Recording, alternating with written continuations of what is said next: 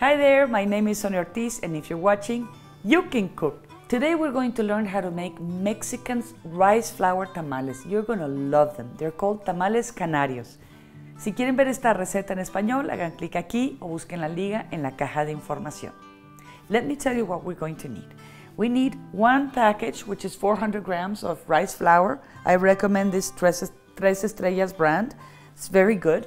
And we also need 5 eggs, 250 grams of butter, 2 tablespoons of baking powder, 1 teaspoon of vanilla extract, 100 grams of raisins, 100 grams of regular flour, which is the wheat flour that we normally use, 1 cup of sugar, and the corn leaves, dry corn leaves to make the tamales. If you don't have these, you can also use parchment paper to wrap the tamales in. It works. I've done it before, but we're going to do it the traditional way like we do in Mexico.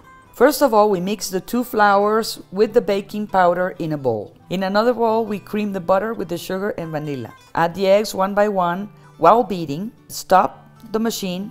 Add the flour mixture and raisins. Mix with the spatula until you obtain a homogeneous mixture. We soak the corn leaves in a bowl with hot water for 10 minutes. Take each leaf, shake the excess water, add a bit of the mixture inside the corn leaf, and wrap in the form of a tamale.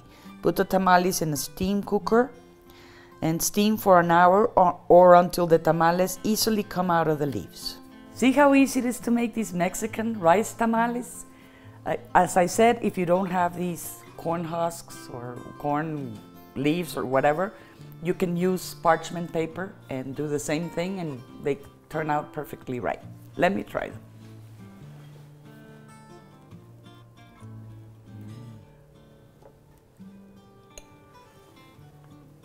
them.